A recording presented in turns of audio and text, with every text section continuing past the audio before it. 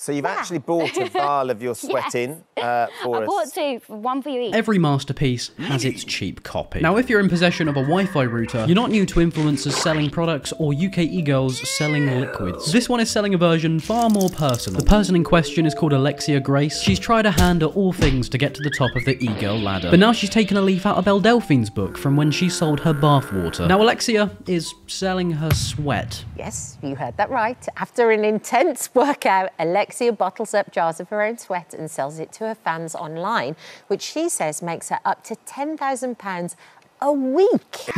E-girl sweat. We all want it. But my question is, what is the purpose? Does it dance? Does it make a cool sound when you tilt it? Do it jerk your peanuts? Do it jiggle? But do you remember when Belle Delphine released her bath water? I'm saying this as if it's a household topic. But people were drinking that shit down. People were gulping it like the watering hole had dried up. People were like, gotta get me some more of that sweet, sweet dirt water, so I've been told. But apparently, without even consuming this sweat jar, what a sentence I can actually say, by the way. Apparently, without even consumption, she's making people physically sick. This Morning fans left vomiting by seriously disgusting way woman makes 10k per week. But would you do it?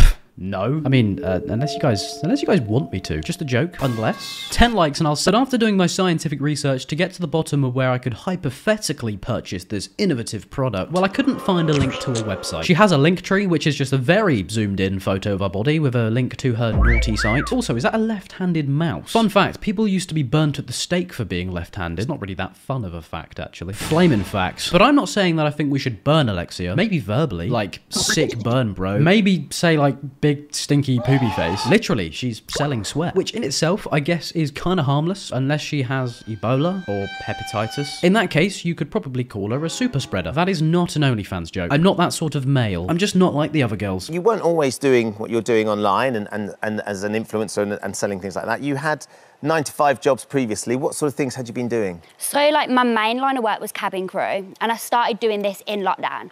So I was cabin crew, and then in lockdown I was a barista. And then I sort of like fell into this line of work on accident, to be honest. Fell into it. Do you guys ever just fall into selling bodily fluids? I sure know I do. I always sell my... What's a fluid that doesn't come? I don't sell that either. If my milkers made milk, I'd sell milk. Milkly. Cows would be out of business. Cows would be making commentary YouTube videos. What is this video about again? Oh yeah, she said she's fallen into selling her sweat. Yeah, you don't do that. You fall into things like maybe art. Or you may find that you have a natural talent for swallowing food whole. That's something you fall into. But rinsing your workout socks, that's a choice. You don't just stumble across that. And one person actually messaged me and asked me if they could buy, it was my head guard that I like spar in. So I was like, okay then, yeah, sure.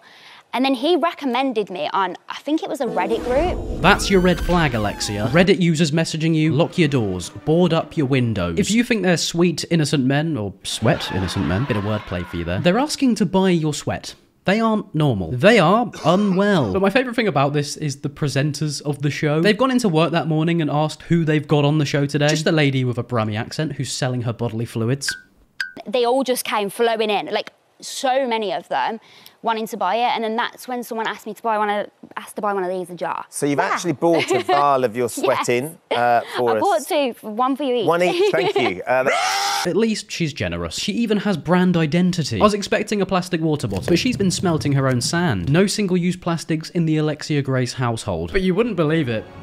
I don't have one. It's a PNG. Got you, didn't I? Smash like if I got you. Because as I went to mention earlier, before I got distracted by burning people at the stake, other than DMing her, as far as I'm aware, there is no public place to buy this. And I don't really want to do that. I was going to do this bit where I was all like, look guys, I got the sweat. I decided not to reach out. So when someone first asked me for a vial... I'd say they were vile. But when someone asked me for a vial, I was up front, I was like, I have no idea. How on earth do I fill a vial with sweat?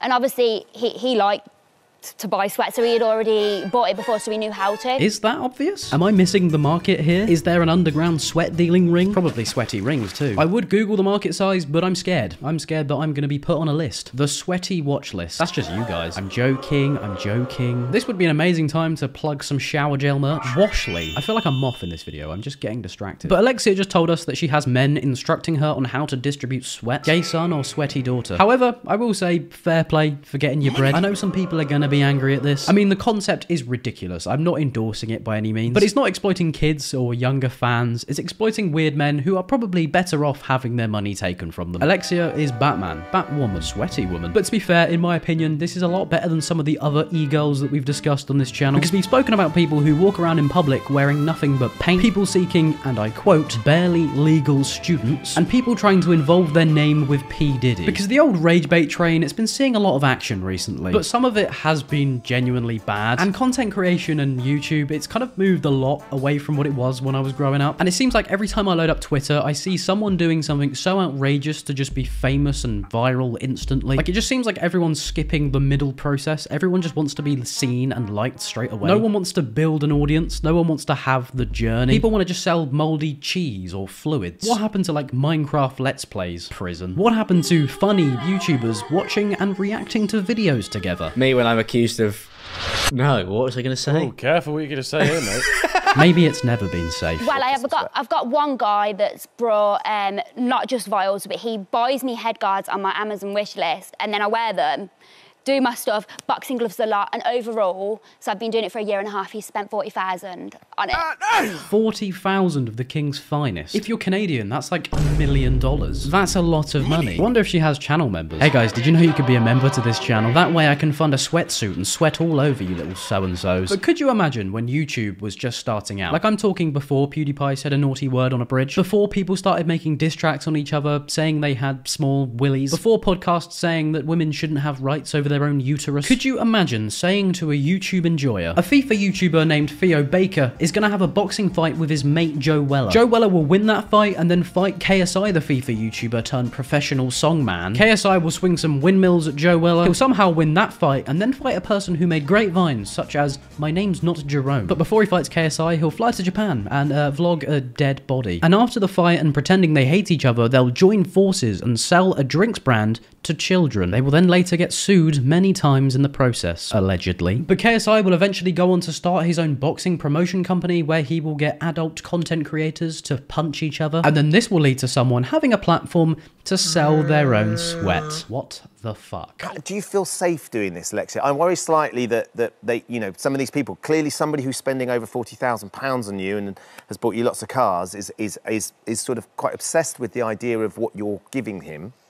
Of course, there's obviously the risk factor, but I feel like the platform, it does protect you from these things. That might be what you think. I feel like maybe somebody who has enough disposable income to fund a stranger on the internet's life, they probably will be able to find out information like that. They're clearly not there in their head. Obsession can be dangerous. Stalkers are out there, and this isn't me trying to do a bit for a joke. People in that position may see that you two are now internet buddies, and that's kind of the bit that terrifies me with this. The mind of somebody who is clearly not very well may associate giving with being owed something in return. And this is where the cycle, in my opinion, could get quite vicious. And I don't want to look like I'm making a joke out of this situation. I genuinely hope when Alexia is distributing her juices that she is safe. But this ain't no duck walking up to no lemonade stand. This is a creepy man who most likely has a neck beard trying to buy someone's bodily fluids. And I, a guy who often thinks if something's too good to be true, it probably is. Free money, I just don't believe it ever can be free. But that's all from me, folks. I'm assuming this is going to be something that develops, and if it is, I will dive into it, metaphorically. Unless this video gets 10 billion likes. Like and subscribe and I'll fund a pool of sweat.